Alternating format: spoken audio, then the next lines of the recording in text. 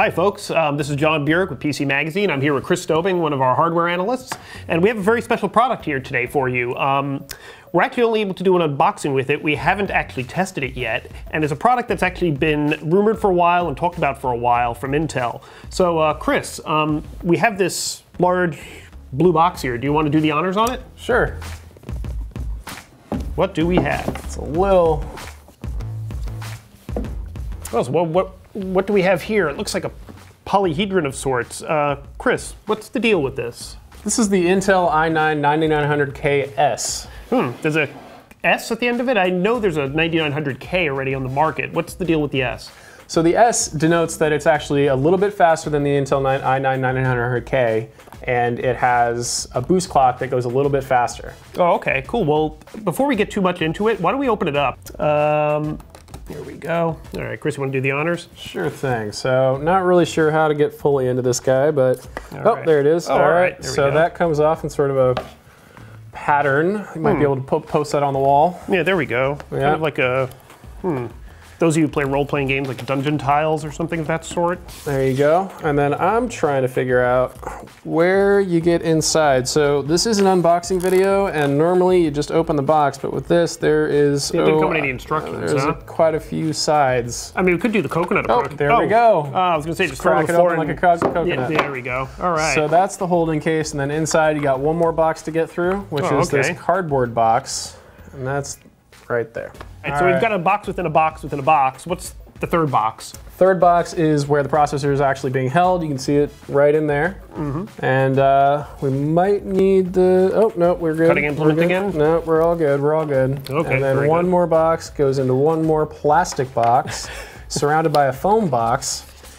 And now we've got our processor. Oh, all right, here we go. All right, so what do we have on the top here? Intel Confidential NA and a bunch of numbers and a 4 gigahertz on top of there. What's the 4 gigahertz about? So the 4 gigahertz is the base clock. So when the big difference in the 9900K to the 9900KS, and the 9900K has been available for about a year, 2 years now, something like that. The KS is brand new. We don't actually know about availability yet. We're not totally sure on when that's coming out. We haven't gotten the information yet. But by the time you see this, we probably will have some performance stats and availability available to all of you. Right. So the K, the original Core i9-9900K has been on the market a bit. That one, as I understand, is an 8-core, 16-thread chip. And what's the difference at a fundamental level between that and this KS chip? So these are effectively pretty much the same chip. The only difference being that when you talk about base clock and boost clock is essentially how fast a chip can go at its lowest, or how it will operate just kind of on its own. When you're just sitting in Windows, it'll probably sit around that base clock, maybe a little bit higher. And then the boost clock is really when you kick things up. Let's say you're rendering something in Adobe, or you're playing a game, or you're doing something that really demands a lot out of the chip, especially on more than 4 cores, excuse me. That is when the rubber sort of meets the road between these processors, and that's what the KS is designed to do, to to separate itself a little bit from the K. Is that in the original 9900K, only 4 of the cores could max out at 5.0, and then the rest would usually hover around 4.7 to 4.8. The 9900KS, all of them go up to 5 comfortably, safely, and you can expect that kind of performance in your daily browsing, or your daily gaming, or your daily rendering, whatever it may be. Right, so if you're hitting 5 gigahertz on all 8 cores of this thing, presumably it's going to generate a lot of heat. So cooling for the 9900K, as I recall, Intel recommended a liquid cooling solution. Yes. Probably the same thing here? Exactly. Yeah. No thermal improvements have really been made here. Nothing about the TDP has really changed. The TDP has changed, excuse me, but nothing about the cooling requirements have really changed. This is still going to be a pretty hot chip, and you're going to want to make sure that you have a cooling solution that kind of meets that in the middle. Right, so what actually would this compete with on the AMD side? I mean, obviously on the Intel side, it's a slightly refined 9900K.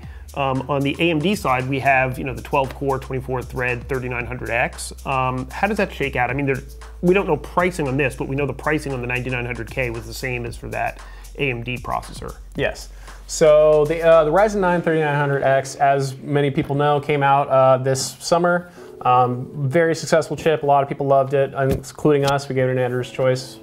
Yeah, we did. We did. Okay. All right. Gave it an editor's choice. It's a great chip all around, and we can only speculate whether or not this is Intel's answer directly to the release of the 3900X from AMD.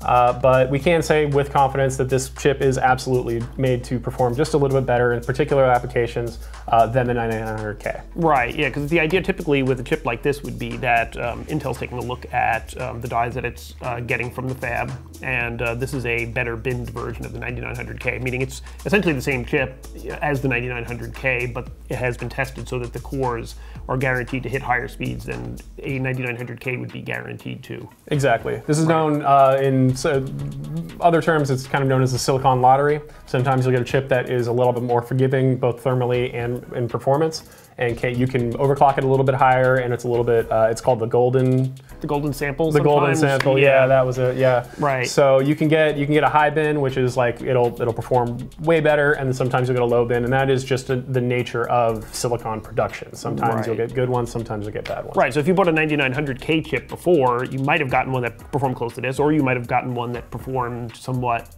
lesser. Exactly. And this is usually edge cases. I mean, if you're overclocking, if you're using applications that really stress all the cores at all times, and you have a good thermal solution in place. So in a sense, what you're saying about the silicon lottery, this is sort of like guaranteeing a lottery winner, so to speak. Exactly. Right. And when you buy an Intel i9-9900K, you could be getting a chip that is almost as good as the i9-9900KS, and the only way you're really going to figure that out is through overclocking, through testing, through running it through a lot of applications that have that full 8-core requirement. Otherwise, it's sort of minimal. Gaming really is not going to show you the difference between these two chips, but that's all stuff that we're going to be testing later on. Fair enough. I don't know if you'd like to get a closer look at the chip here. I sort of waved it around a bit before, but we'll open it up for a little bit of viewing. So this will work in the same motherboards that a 9900K would, which would be the Z390. Yes, the Z390 chipset, which will enable the overclocking. And you will also want a a robust liquid cooling solution. You'll notice in this giant box of stuff here, there is no cooler. Most chips come with at least a stock air cooler in the box, a fan. Intel's Core i9s don't, and they expect you to bring your own to the party. So we flip the chip over here a little bit, and we can get some close-up action on it. Anything else on this? We don't know pricing yet. We don't have exact details on when it will become available, but we can say the 9900K sells for $499. Ryzen 9-3900X, its main competitor, sells for $499. So guess would be this is going to be more expensive, but not hugely more expensive, because you're essentially talking about the same chip with slightly upped specs. Exactly. So I'm guessing, and this is pure conjecture, somewhere between $500 and $600, probably in the midpoint $550, $560. We'll see what happens when Intel releases the actual pricing, and that will presumably be in our full review at the time we hit it. Yep.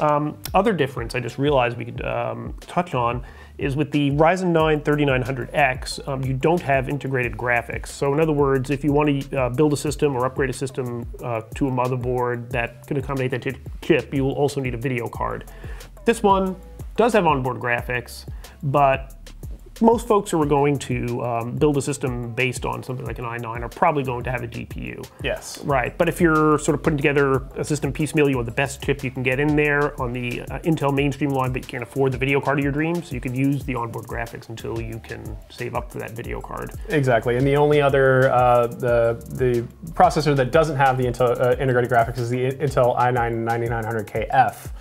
Which is being sold separately from both of these SKUs. It's just another processor that the only difference being between the 9900K and the 9900KF is that it doesn't have that iGPU inside of it. Right, presumably it's the same chip, and just when they came off the fab, the iGPU didn't come up to spec, so they disabled it. Exactly. And you could get it slightly cheaper. Actually, a couple of weeks ago, Intel announced some price adjustments, and one of the price adjustments was that the KF series chips would be slightly cheaper than the Ks, whereas before they were in practice selling for about the same thing. So it was essentially, same price with or without integrated graphics. Why not get it with? Well, anyway, what we have here is the Core i9-9900KS from Intel.